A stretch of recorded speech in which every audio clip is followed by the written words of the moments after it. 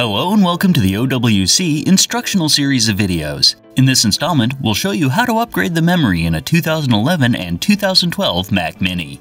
For this video, we'll be using the 2011 Mini, but the instructions for the 2012 model are identical.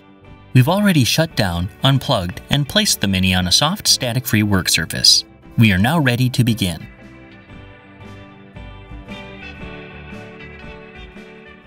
The first step is to flip the Mac Mini over. Rotate the bottom cover counterclockwise until the white dot on the cover is aligned with the white dot on the case. You can then gently lift the cover off. The memory modules are located here. To remove them, gently pull outward on the retaining clips until the top module pops up, then gently pull it straight out. Repeat the process for the lower module.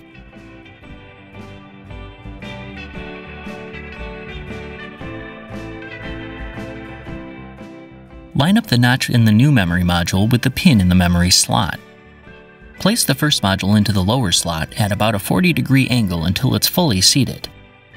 Then, push down on the outer edge to lock it into place.